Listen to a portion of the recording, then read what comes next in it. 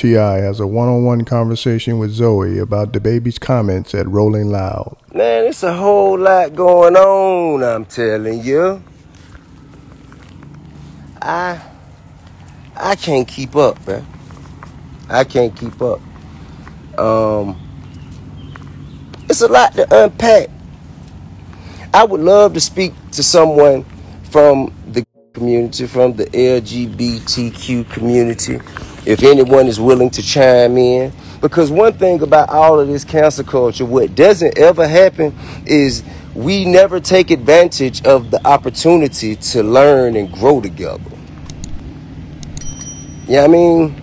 Ain't nobody coming in with a civilized voice without malicious intent trying to say, hey, look, this where we need to come together at. This what we need to understand.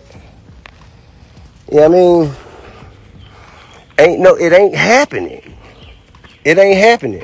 So I will, you know what I'm saying,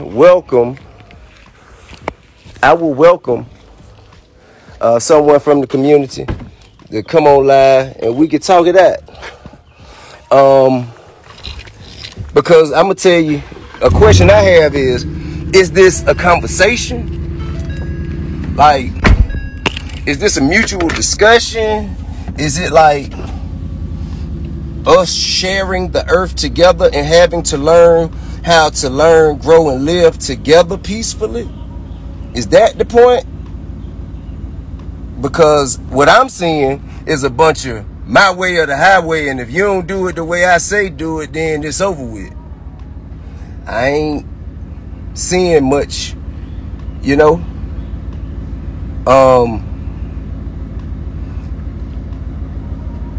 I think, hold up. Yeah. Yo, what going on, bro? Nothing, chilling, but okay, I get everything that everybody is saying, but the reason I was the only one speaking. You and people who are defending are taking up with what he is saying about the situation. That's what I mean. Everybody, the people who are defending what was said at that time. I don't think it's a defense. It's only an explanation. It was no. It was people are standing in defense of, trying to say what was said was right, when at that moment it was not right. It was just not right, period. The reason it wasn't right, the reason it wasn't right or appropriate is because if somebody is straight, because everybody can get, no matter who you are, if they were in that audience and this person says, if you don't have that disease, raise your light up. You don't, like I was telling my people, you don't know if somebody just found out they had it and they were just like, you know what, I just want to get away, go to this concert, whatever, or they're dealing with a friend who passed away from it or whatever, and you say this, it's just insensitive to people. I mean, I understand you said they said it in the hip hop club back in the day, whatever, but no, still present. It's disrespectful. And if I may say, okay, and everybody, I'm sorry, people are saying freedom of speech. It's okay to have freedom of speech. And there's a difference from having an opinion and freedom of speech and being insensitive and disrespectful. Those are two different things. Okay, now listen, when you say the word disrespect, one must intend to be disrespectful. If he said something that someone took as disrespect, but he didn't intend it to be taken that way, that's to you. No, I mean, yes, sir. Nothing to him. It wasn't disrespectful to him. But you can't tell somebody. I can't tell nobody that you're right. You're right. I can't tell anybody that they were or were not disrespected. No, I can't. In which he said it, that he didn't intend to be disrespectful. He was saying, it was I guess you could call it call and response. Sort of like if you're from California, yeah. And it's a part of certain people's shows. It's a part of DJ show. I just compared it to if you ain't got no STDs and you're clean, let me hear you scream. I done heard that shit several times. This ain't the first time. So that's what I'm telling you. So in knowing that, I know he didn't do it intending to be disrespectful. So if he didn't intend to be disrespectful, why are we treating him as though he went into something and did something on purpose? I'm not saying canceling him, but I'm just saying once you saw that people were offended, all you had to do was just say, if I offended anyone, I apologize. But then to turn around and say, my supporters know this, and y'all know I didn't fucking mean that. But it's just like it was like you apologized, but you still didn't own up to the mistake you made. And when you're a celebrity or you're in a different status of other people, I'm not saying just because you're a celebrity, you're better than anybody, but when you're people look at you different.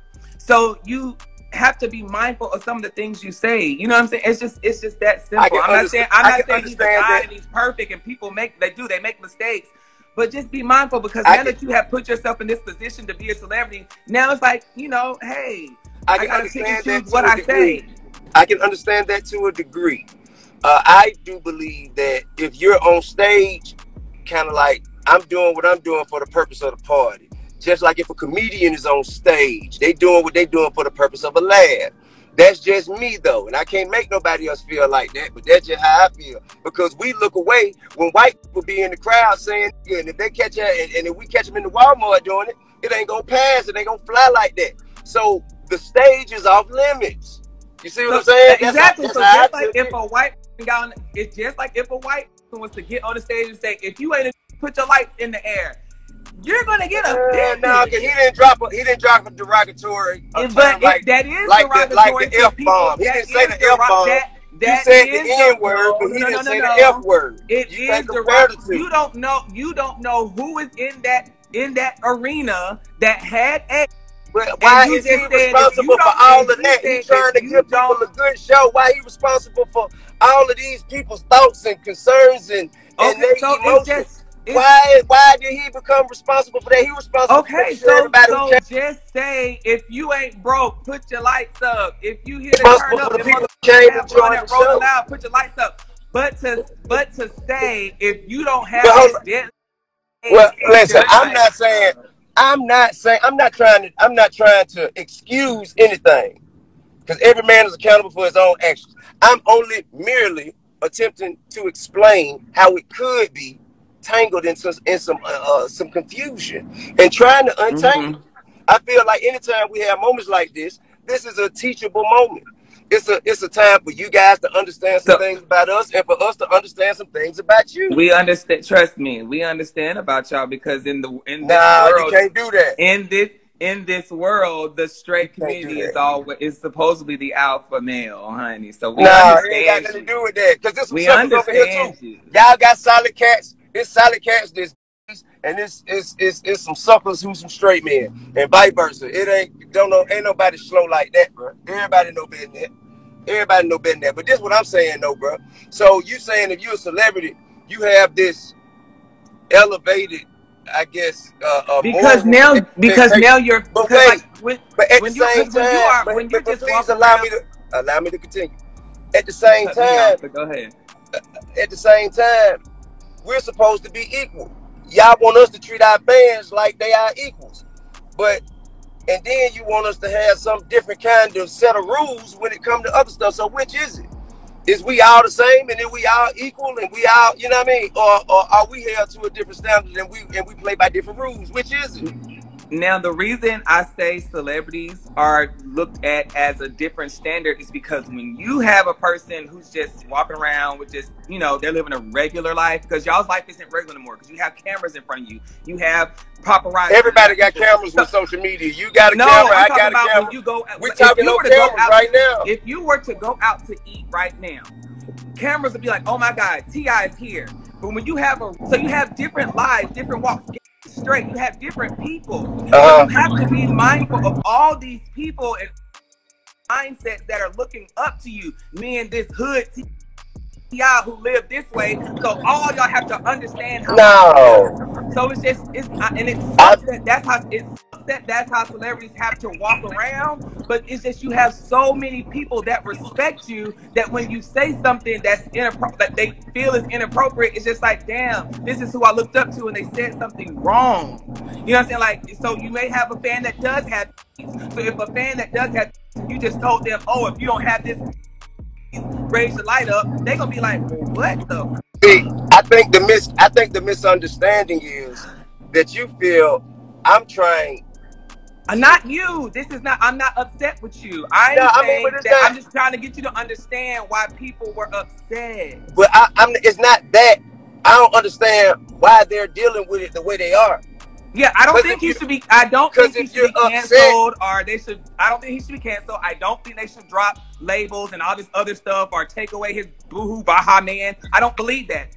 I just feel like he should just be like, he should hold himself accountable to understand, hey, I offended some people. But all that, take him down. He shouldn't be rapping. He shouldn't be this. No, I don't believe that. I think we can agree on that. I think we can definitely agree on that.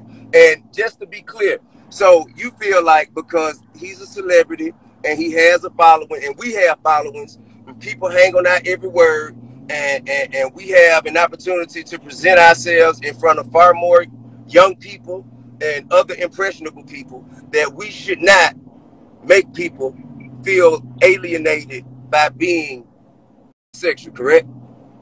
Y'all should make people feel alienated?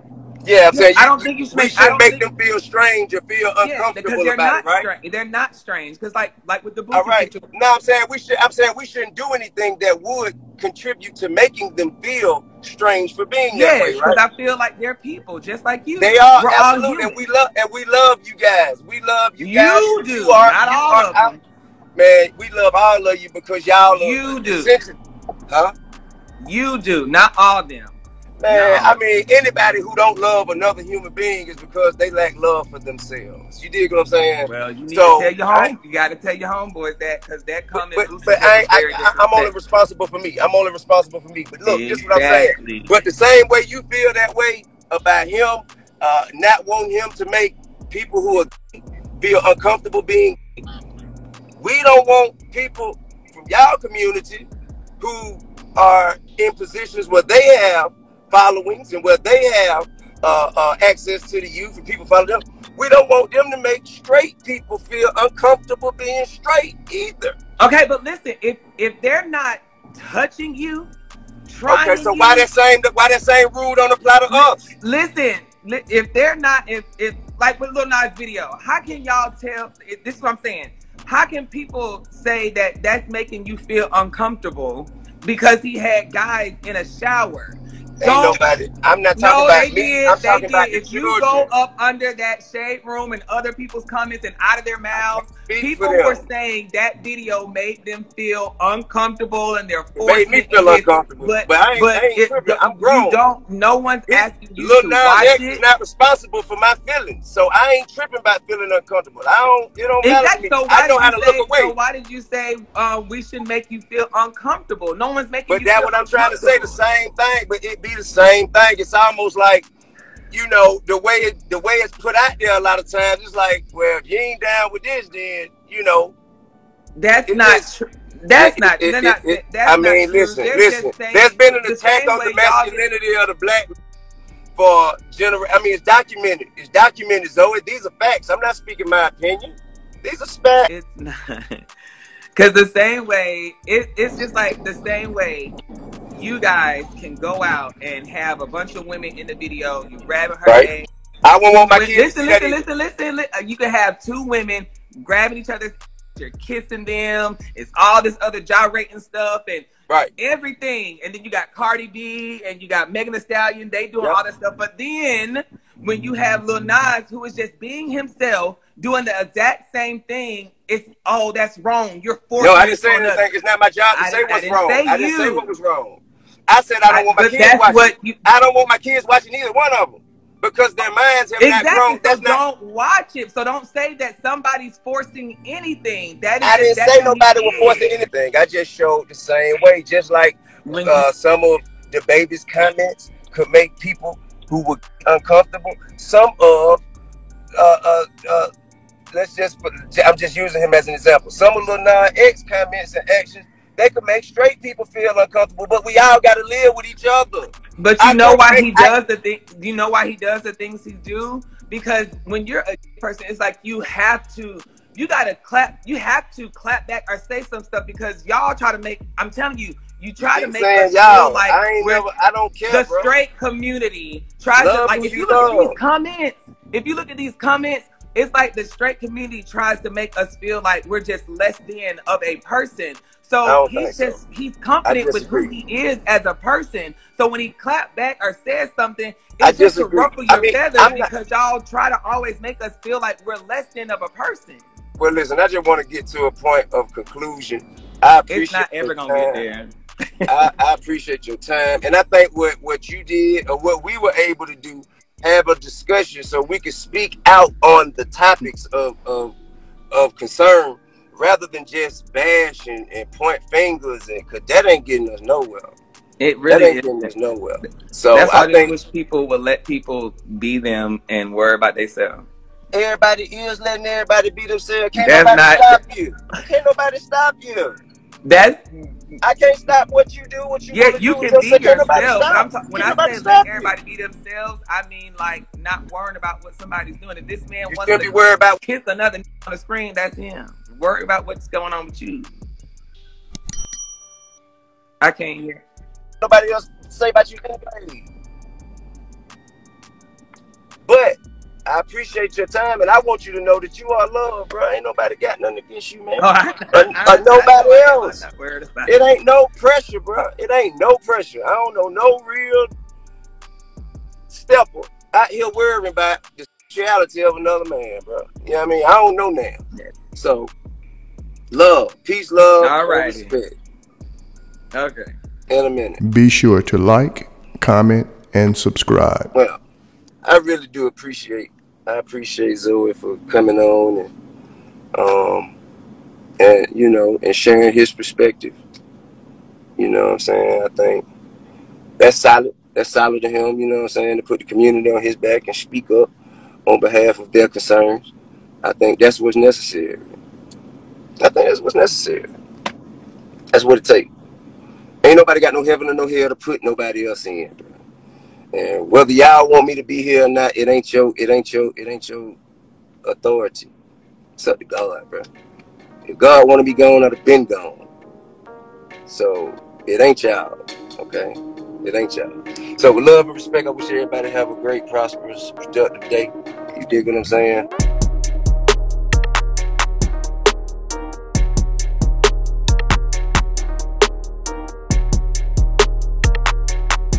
Thanks for tuning in to 9 Mag TV.